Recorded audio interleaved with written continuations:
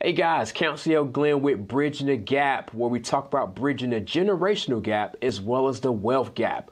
We literally take you step by step and tell you how to bridge that gap from where you are to where you want to be from the aspect of a boomer, somebody that's been there, done that in the Xer. Hope you guys enjoyed the content. Make sure you subscribe to our channel and make sure you hit the bell notification. We want to let you know as soon as we drop something, we want you guys to get it, want you to be first. So make sure you do those two things for us, and we can't wait to drop some more content.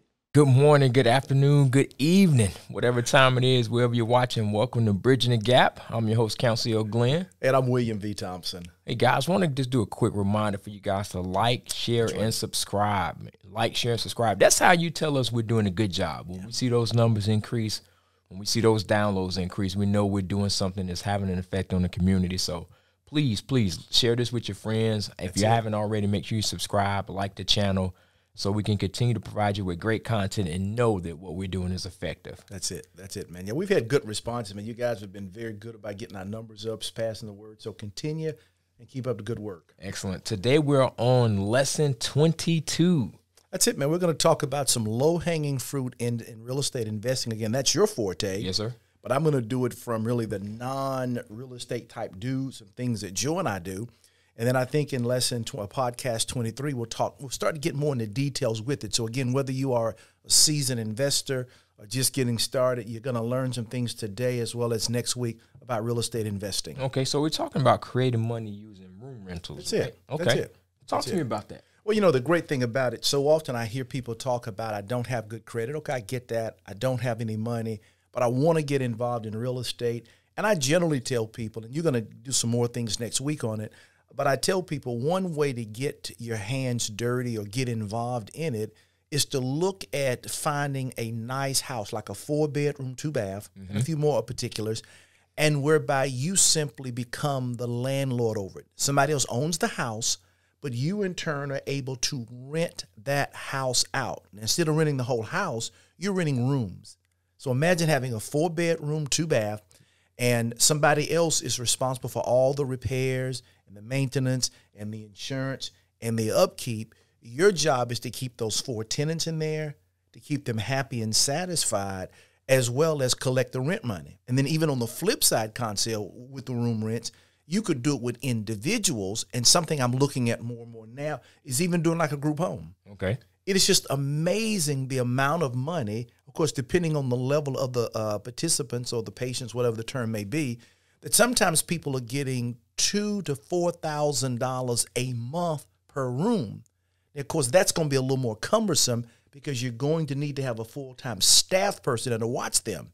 So between renting the rooms out to individuals or a group home, those two together without you ever owning the house, and with minimal risk, there could be some great cash flow going on there. Okay, so what are some of the keys, I guess, to look for when you're trying to find a house to rent, to basically sublet in essence to individuals on a room-to-room basis? Yeah. Well, first of all, you make a very good point. You have to work with the owner of the house to make sure that subleasing is permitted. Right. And, and do give clear disclosure on what you want to do, how you're going to do it. Because for the most part, of course, the rental market is hot right now, but it won't always be that way. And there'll be a lot of homes, I think, coming available, I think, in the months ahead.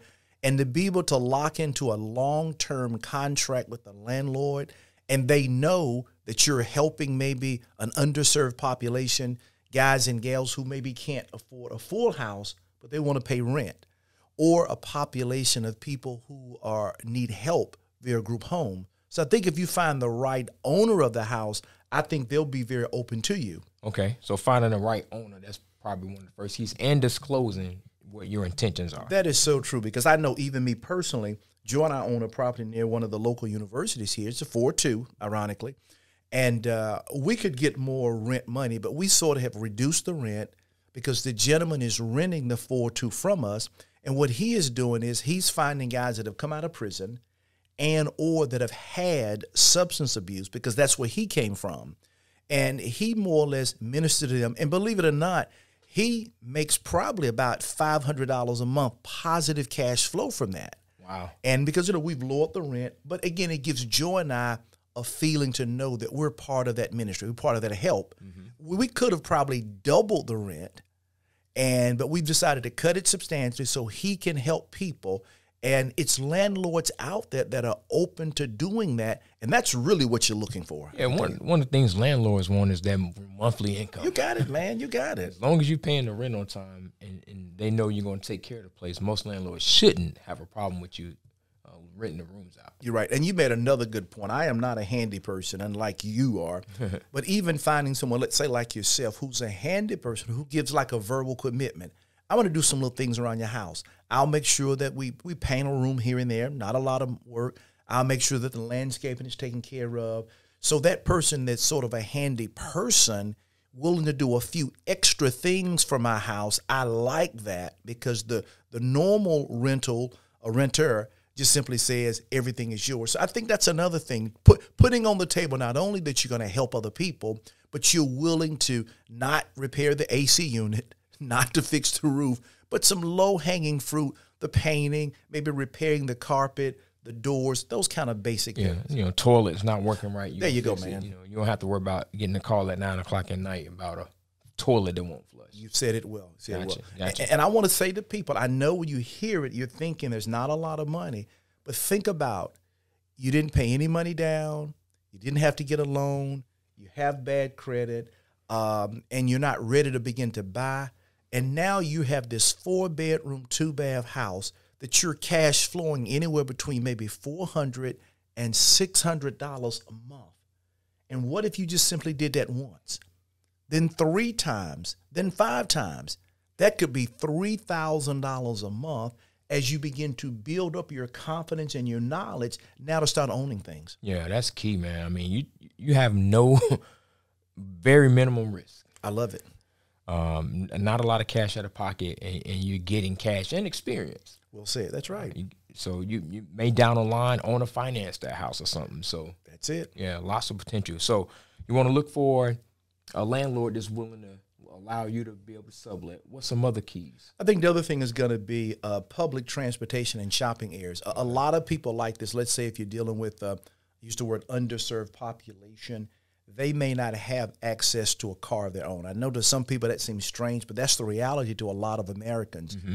But if you're close to a bus station, not a bus stop, and you're close to, they can get food and all like that, that's a win-win. I mean, to many people, if the bus comes within a half a mile, that's a win for them. Or if a shopping facility is within, on that same bus line, I can stop, get my food, back on the bus, and be at home.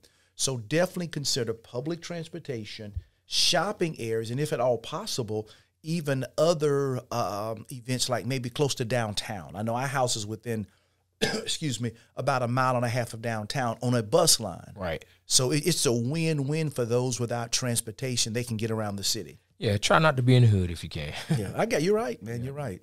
But you're absolutely correct. If transportation is an issue, you want to eliminate that by being close to public transportation. No doubt about it. And close to shopping areas, grocery stores, things of that nature. So, excellent point.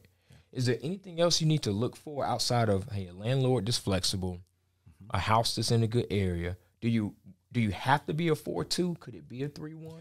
It could be a 3-1, but I have just found, again, in the Greensboro area, that when you work the numbers, it just appears that a 4-2 gives you the ability to attract more people and to even do better with your rent. So 4-2 is preferred. And even I think yesterday, I'm not sure if you looked at it, I shot you the 5-2. And again, I mean, it's in a decent area in High Point. It appears to be. It's a brick house. It's a 5-2. It's less than $100,000. I'm not sure what the possibility may be, but those kinds of things work really good for room rentals and or a group home. I got you. Okay. Well, anything else we need to look for? I got 2 closing thoughts. I think the other thing is try to get the tenants to work together to create what I call a financial empowerment team. You know, you're learning all this great thing about money. And what if you said to them maybe once a week or a few times a month, they allow you to come in and teach them the power of cash flow. Now, the reason why that's important is, one, you're going to teach them cash flow to make sure you get your rent on time. Mm-hmm. Second of all, you're going to put in their mindset that one day you could own your own place. So let me begin to help you with your credit and your cash flow, et cetera. And then third of all, it gives you a way to build a relationship with those that are in the home.